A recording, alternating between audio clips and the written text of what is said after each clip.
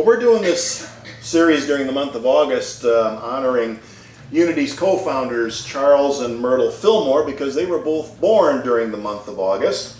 And one of the things that I think many people find attractive about Unity is that we welcome and we encourage the exploration of other spiritual and religious traditions.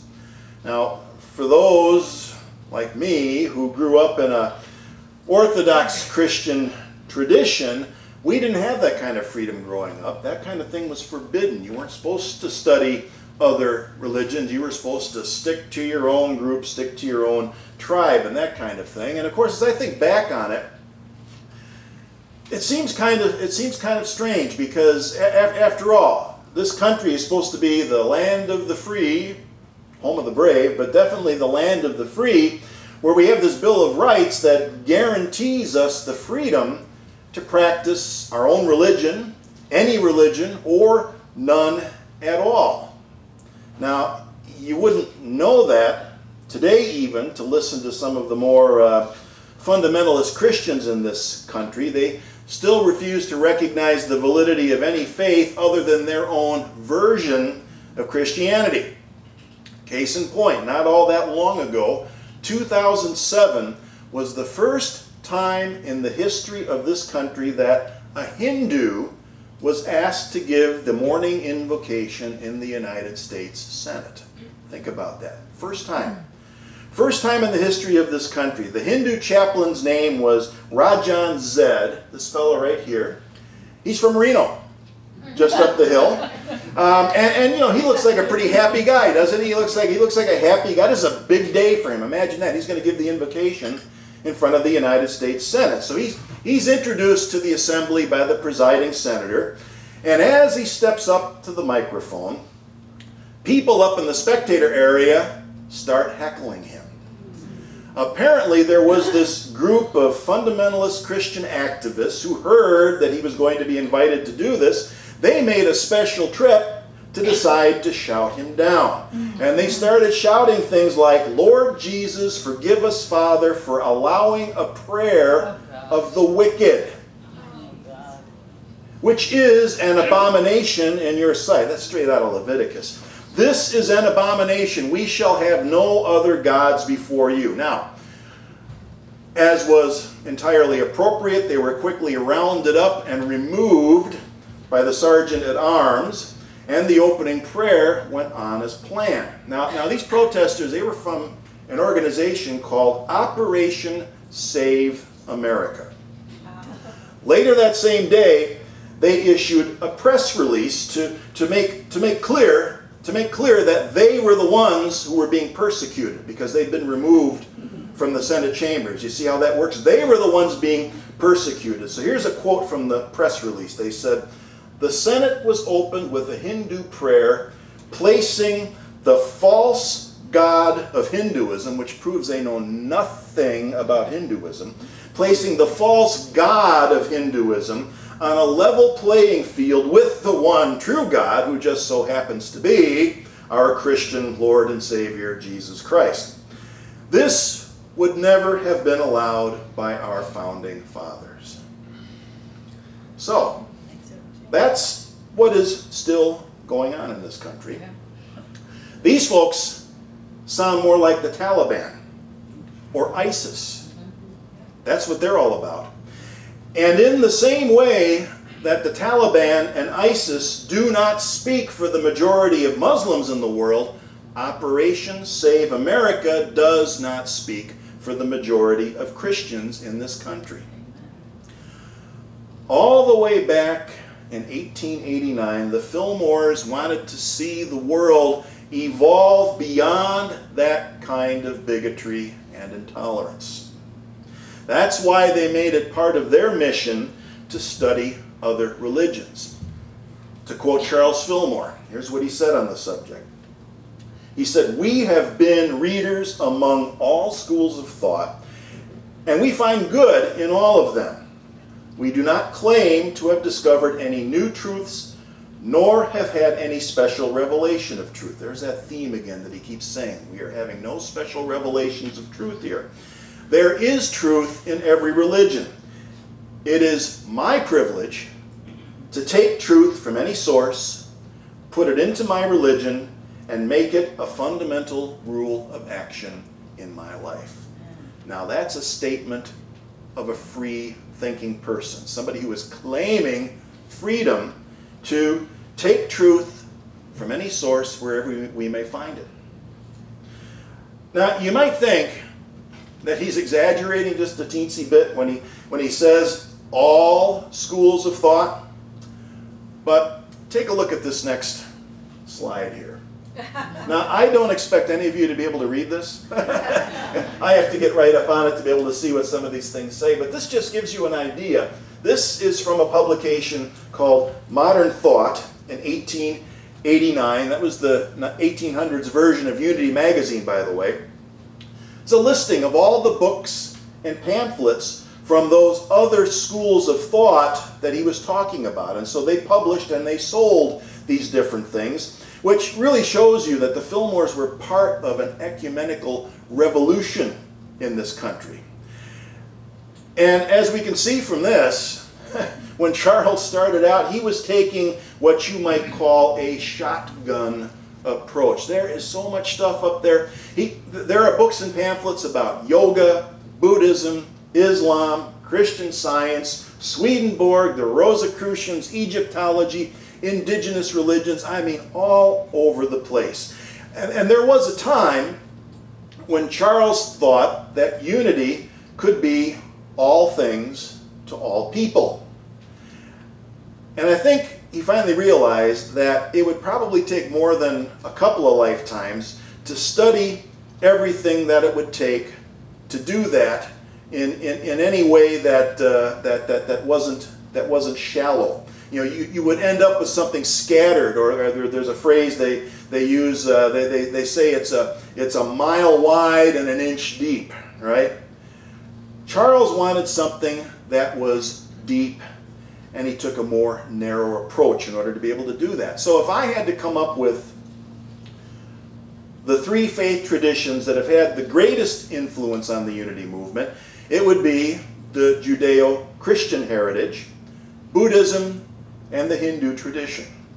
And coincidentally, all of this month at Spirit Wind on Thursday evenings, you can come and listen to more information about the Hindu and the Buddhist traditions. But back in the day when the Fillmores were doing their thing, people in this country knew very little about Buddhist and Hindu religions.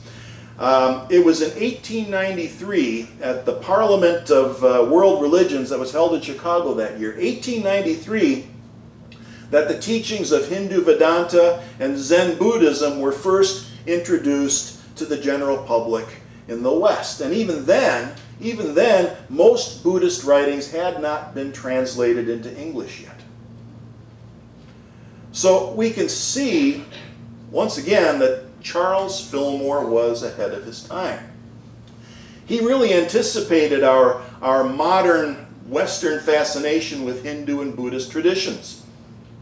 And I think the reason we have such a fascination with those traditions in this country is because Hinduism and Buddhism, they place experience and practice above authority and revelation.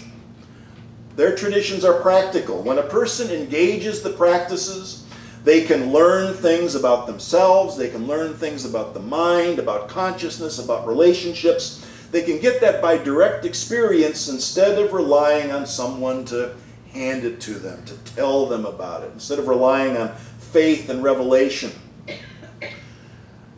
Now, Judaism, Christianity, and Islam, they didn't offer this kind of practical experience, at least for lay people. That was something that was reserved for people who were clerics, who were monks, and that kind of thing. You could find Sufi mystics like Rumi, we've all heard of Rumi, or you can think about Christian mystics like Meister Eckhart, who engaged in practices and said things that were inclusive and empowering, but they were suppressed.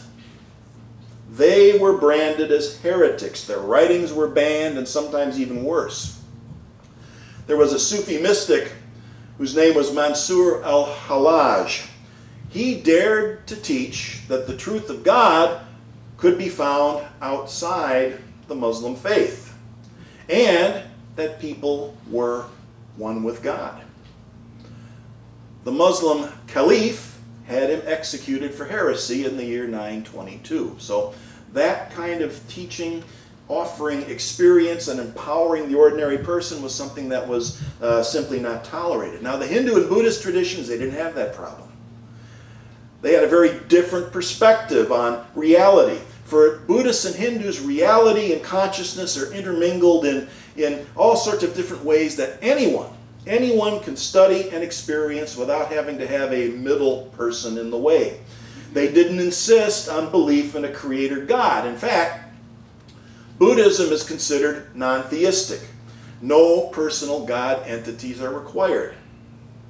Hindu and Buddhist traditions don't claim that they have all the answers, and Charles Fillmore agreed. To him, truth was too big to be contained in the teachings of just one religion. And yet, that's exactly what we tend to hear from fundamentalist Orthodox Judaism, Christianity, and Islam still today. They insist that theirs is the only path to God, the only container of eternal and immutable truth. And do you know how they know that? Do you know how they know that they've got the exclusive truth? Because their holy books say so. How convenient. I like to use the example of the napkin religion. Anybody ever hear of the napkin religion? Here's a visual for you. The napkin religion.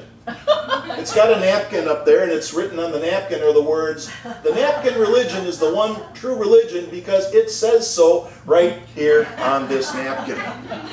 There you go. That sums it up. And of course down there in small print it says, that seems legit, right? The napkin religion. In fact, I'm thinking of making a paper napkin just like that, and I'm gonna keep it handy near the door for when certain folks come a-knocking and they want to witness about the one true religion in their holy book. I can pull out the napkin. Somehow I think the satire would be lost on them, but I'll let you know how it goes. So back to that earlier quote from Charles Fillmore, the one where he said that there is truth in all religions. What I want us to notice here is what he is not saying. Okay? Notice what he's not saying. He's not saying all religions are true. That's a crucial distinction. That's a crucial insight. Charles, in those early days, was demonstrating something that is coming to be known as integral consciousness. Now, the theory around that says that integral consciousness is a stage of human development or human evolution that we have just started moving into today. The integral worldview says that all truth is partial. No single group or individual has an exclusive claim to truth. Now, probably one of the most prolific and well-known authors on the subject of integral theory is Ken Wilber, and he wrote a book not too long ago called Integral Spirituality, which is pretty well known. And here is what Ken Wilber has to say on the subject. He says, "I have one major rule. Everybody is right. More specifically, everybody, including me, has some important pieces of truth. And all of those pieces need to be honored, cherished, and included in a more gracious, spacious, and compassionate embrace." Then there's another book where he's quoted as saying this. He says, "An integral approach is based on one basic idea.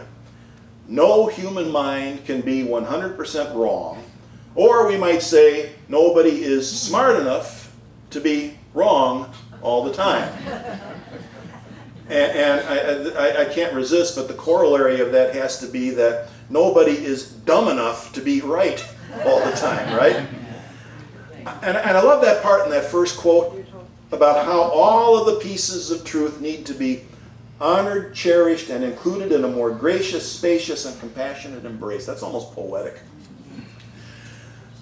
Well, that was the vision that the Fillmores had for unity, to take all those pieces, to search for truth from any source, and to bring it together, and to offer it for your perusal and approval.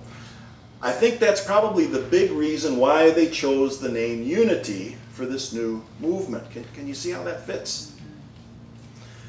The integral vision looks at the world from multiple perspectives. This is a new stage of consciousness because for much of our human history, multiple perspectives were forbidden. Your culture, your tribe, your church determined your worldview. Your political party determines your worldview. And it was all male-dominated. All of that started to change during the Enlightenment in the 1700s. And it's a process that continues today. Except now, we know it's happening, we can see it, we can shape it. The Fillmores embraced it. They saw the possibility of science and spirituality coexisting, which is another part of the integral worldview. Science may one day be able to explain human consciousness based on physics, biology, chemistry, whatever. And that's because science excels at answering questions. But there are some questions maybe that science will never be able to answer. For instance, why is art, in all of its many forms, moving and inspiring to human beings? How do we find meaning in our lives? What is the most beneficial way to coexist with our fellow human beings and other life forms on this planet, and maybe someday beyond this planet? Those are the questions I think that spirituality is best suited to address. If science can ultimately establish a physical basis for consciousness, it still won't be able to tell us how to best use this quality or process or whatever it happens to be. There are questions that don't have a single certain answer, and those are the ones that fall within this broad realm of spirituality, philosophy, ethics, aesthetics, what I like to call the intangible side of reality, which is so important, and we need that perspective to be in balance. So the integral worldview really gives us a more complete picture of reality, which I think is one of the great ideas that unity brings to the world. And as I said last week, not all ideas withstand the test of time. That's how it goes, right? There are some ideas that Charles wrote about that we don't teach anymore. They're no longer valid. They've been overtaken and made obsolete by new discoveries, and I think he'd be okay with that. He always reserved the right to change his mind, which is one of the greatest qualities of the scientific method. New evidence comes along, you change your theory. It's okay to be wrong. It's part of the process. If your hypothesis doesn't hold up to the evidence, start over again. Take a new approach. If new discoveries prove an old theory to be wrong, back to the drawing board. That's the way it works. That's how evolution works. Carl Sagan once said that extinction is the rule, survival is the exception. Now, if that sounds a little bit negative, I would encourage you to look at it from another perspective. Because the fact is that the history of life on planet Earth is filled with stories of evolutionary dead ends. And that's the way that new and more adaptable species come into existence, including us, which is why we need to keep evolving. That's how new and more adaptable ideas come into existence. If an idea hasn't panned out, if we can't see that it's practical and it works, then it's time to let it go. It's time to let it go. And that is called change, which doesn't come easy to humankind. But think about it. What are some of the things that don't change? things that are usually dead, right? You know, they never change. That is the way of the universe. And so that's where we're going to pick up again next week when we talk about unity today. What's changing? More importantly, what needs to change? See you then.